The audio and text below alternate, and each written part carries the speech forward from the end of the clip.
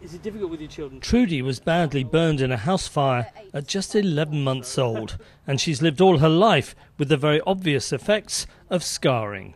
When I was little growing up, it presented problems with my friends and my peers, and also when I was growing, because the scar tissue doesn't grow alongside me, so I was having to have multiple surgeries many times a year to release the scarring so I could actually move and function like a normal person.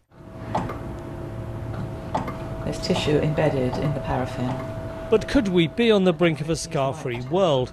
Scientists in East Grinstead are planning a scar bank, basically a collection of scar tissue that biologists will analyse to develop ways of helping patients from the moment they're first treated. The surgeons have to remove the scar.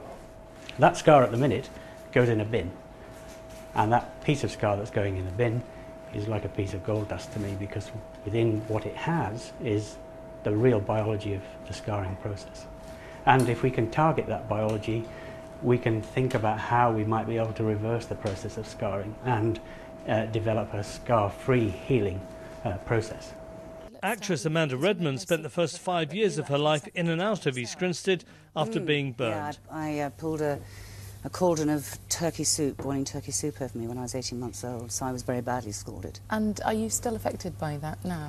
I'm not affected by it. I still have quite a severe burn on my arm, but it doesn't She's affect me supporting anymore. the Scar Bank scheme, as are surgeons on the same site at the world-renowned Queen Victoria Hospital. If we can reduce the amount of scarring that patients get by the way that we treat them, and we treat them far more quickly and with far better techniques to reduce the scarring, the next question for any patient and for any surgeon treating those patients is, well, how can we minimise it to nothing? And if we can, then the inevitable results of that are fantastic.